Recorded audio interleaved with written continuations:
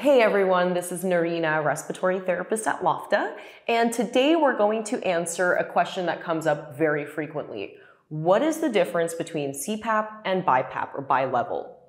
CPAP, as shown here by the AirSense 11, it stands for continuous positive airway pressure. So you're getting one continuous pressure throughout the night, and if you're on auto CPAP, that one continuous pressure is fluctuating based on your breathing events. If you have a very severe airway closure, the device will sense that and increase the pressure up to keep the airway open as needed and decrease the pressure down as needed.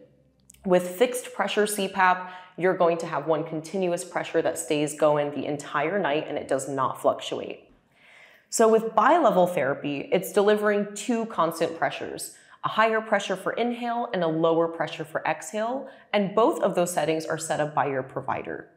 Because bi-level therapy has two continuous pressures working together and can go all the way up to a pressure of 25 compared to a CPAP that can go up to 20, so it is indicated for more severe cases of obstructive sleep apnea, or if you're dealing with bloating or intolerant to these CPAP pressures.